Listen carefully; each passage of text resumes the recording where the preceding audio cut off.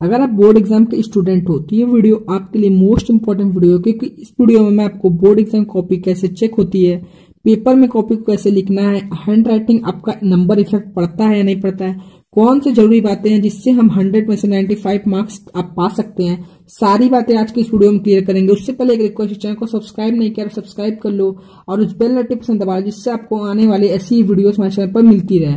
Video अंत तक देखना। अगर वीडियो पसंद न आए तो प्लीज यार डिसलाइक मारना, लेकिन वीडियो अंत तक देखना और अगर पसंद आए तो लाइक जरूर कर देना, ठीक है। तो पहला पॉइंट है बोर्ड एग्जाम की कॉपी कैसे चेक होती है, ठीक है। तो एक एक पॉइंट क्लियर करता हूँ। बोर्ड एग्जाम की कॉपी कैसे चेक होती है, पूरा चेकिंग प्रोसेस बताता हूँ, ठीक है। सबसे पहले आपका एग्जाम खत्म होता है। एग्जाम खत्म होता है तो आपके जो एग्जाम की कॉपी होती है वो एक्सपीरियंस टीचर के पास आती है। मतलब जो एग्जामिनर होते हैं, ठीक है, उनको जो चेक करने के हैबिट रहते हैं उनको एक्सपीरियंस टीचर कहते हैं, जो 3-4 साल बोर्ड एग्जाम में कॉपी चेक कर चुके रहते हैं। तो एक्सपीरियंस टीचर के पास आपकी बोर्ड एग्जाम कॉपी आ गई, ठीक है।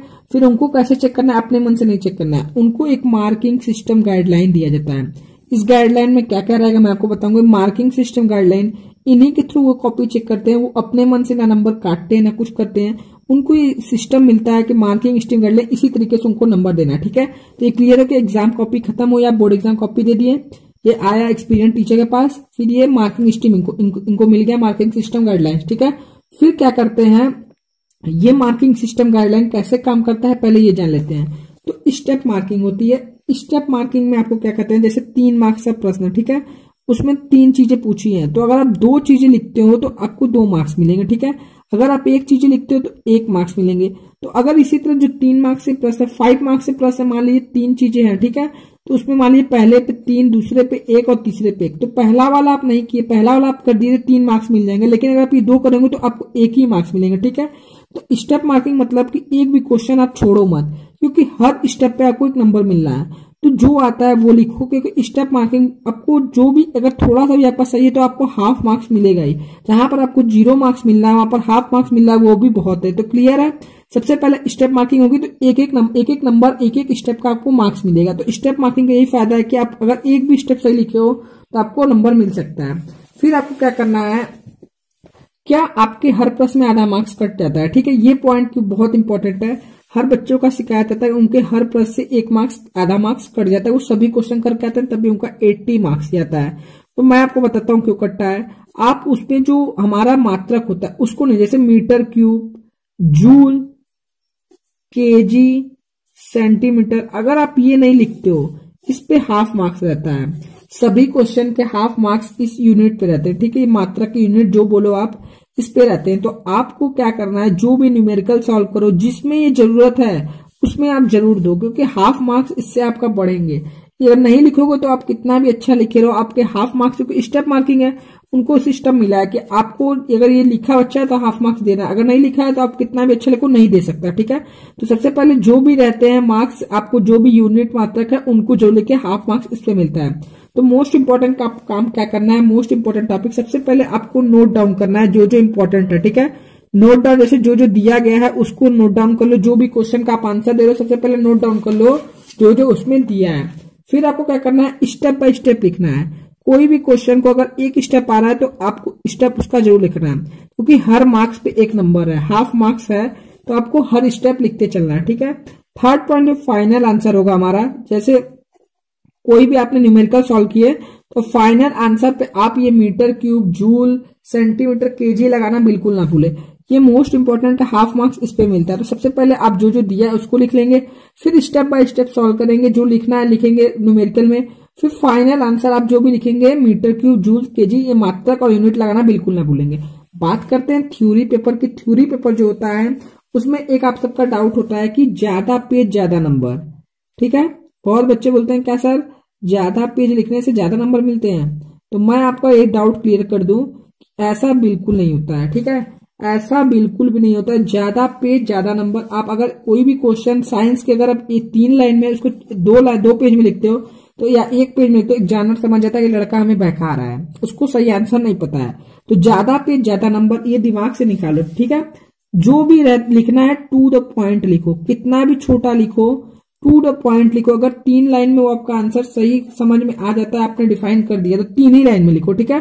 5 मार्क्स का क्वेश्चन भी अगर आपको 4 लाइन में आ जाता है तो 4 ही लाइन में लिखो, फिर टू द पॉइंट लिखो तो फुल मार्क्स मिलेंगे, ठीक है।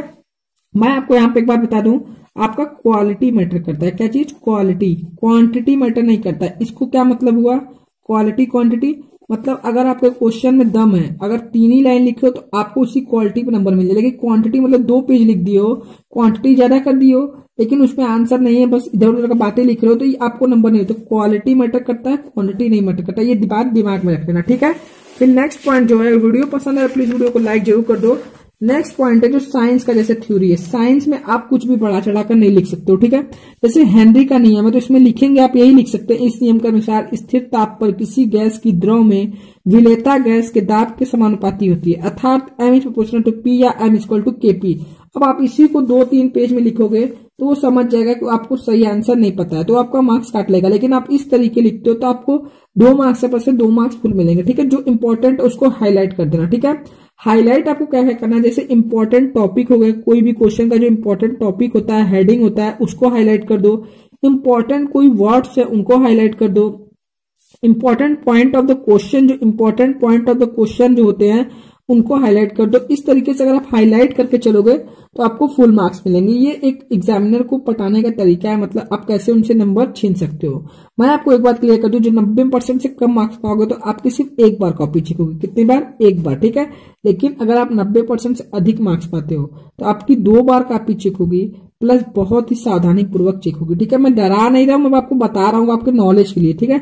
90% से कम मार्क्स पे 1 बार कॉपी चेक होती है, 90% से अधिक मार्क्स पे 2 बार कॉपी चेक होती है, काफी सावधानी पूर्वक। फिर बात करते हैं हैंड राइटिंग की। ये सबसे बड़ा डाउट है, जो पढ़ने वाले बच्चे रहते हैं मैंने अक्सर देखा है उनका हैंड राइटिंग खराब रहता है। तो प्रैक्टिकल सब्जेक्ट अगर है यार तो उसमें तो कोई मतलब ही नहीं रखता, क्योंकि न्यूमेरिकल वैल्यू है, सब कुछ नंबर में रहता है, तो कोई इतनी प्रभाव नहीं पड़ता है, ठीक है, प्रैक्टिकल सब्जेक्ट में ना के बराबर। लेकिन जो थ्योरी सब्जेक्ट है तो एक 2 नंबर का फर्क पड़ता है। मतलब आपका रीडेबल रहना चाहिए। रीडेबल मतलब पढ़ने लायक रहना चाहिए, कोई भी उसको पढ़ सके, जो एग्जामिनर है उसको पढ़ने लायक रहे, ठीक है।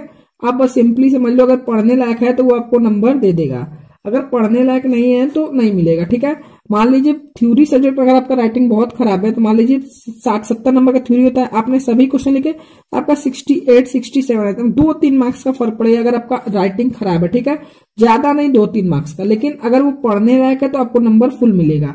तो इस बात का कंक्लूजन क्या निकला इसका? सबसे पहले महत्वपूर्ण बातें जान लेते हैं। सभी स्टेप आपको लिखना है, क्योंकि एक एक स्टेप काउंट होता है, तो सभी स्टेप को लिखिए, कुछ भी छोड़े नहीं, ब्लैंक कॉपी नहीं छोड़े। आपको सभी क्वेश्चन अटेम्प्ट करने, एक भी क्वेश्चन को नहीं छोड़ना है, क्योंकि स्टेप मार्किंग आपको हाफ मार्क्स भी मिलेगा सभी क्वेश्चन का। जहां 0 मिलना वहां हाफ भी बहुत होता है, ठीक है। तो ब्लैंक बिल्कुल नहीं छोड़ना, सभी क्वेश्चन को अटेम्प्ट करना है। प्रश्न को ध्यान पूर्वक पढ़ना है, जो उसमें दिया पूछा है उसी को बताया, उसका मात्रक लिखना है, बिल्कुल न भूले। मैंने आपको बताया स्टेप मार्किंग होती है, हाफ मार्क्स इस पे रहता है। तो सबसे पहले क्वेश्चन को ध्यान पूर्वक पढ़े, जो पूछा है वो बताया, और उसका मात्रक लिखना है, बिल्कुल ना बोले जहां पे जरूरत है, ठीक है। सही उत्तर लिखे, सटीक लिखे, पेज न भरे। सही उत्तर लिखे, मैंने आपको बताया क्वालिटी मैटर करता है, क्वांटिटी नहीं। सटीक लिखे, जितना पता है और जो सही उसी को लिखे, पेज भरने से कुछ नहीं होगा, ठीक है। और जरूरी पॉइंट को हाईलाइट करें। जरूरी पॉइंट को हाईलाइट करेंगे तो इससे एग्जामिनर पे आपको अच्छा प्रभाव पड़ेगा और आप उसको इंप्रेस कर पाएंगे, तो आपको फुल मार्क्स दे देगा, क्योंकि उसी के हाथ में सब कुछ है, तो आपको फुल मार्क्स दे देगा, ठीक है। अगर आप उसको हाईलाइट किए हैं अच्छे से, तो ये कुछ तरीके थे यार, अगर आप इनको फॉलो करते हो। और आपको मैंने बता दिया कि बोर्ड एग्जाम कॉपी कैसे चेक होती है और पेपर में कॉपी को कैसे लिखना है। अगर आप ये तरीका अपनाते हो तो मैं उम्मीद करता हूं, अगर आपके 80+ आने वाले थे तो इसने तरीके से 90+ आराम से, अगर 90 आए तो 95 आ सकते हैं, ठीक है। तो अगर वीडियो पसंद है तो लाइक करो और इस वीडियो को आग की तरह शेयर कर दो, ताकि हमसे अधिक से अधिक लोग जुड़ सके और मैं ऐसी वीडियोस डेली आपके लिए ला सकूं। तो उम्मीद करते हैं वीडियो पसंद आई होगी, वीडियो को लाइक जरूर कर देना। तो मिलते हैं नेक्स्ट वीडियो में, तब तक के लिए जय हिंद जय भारत।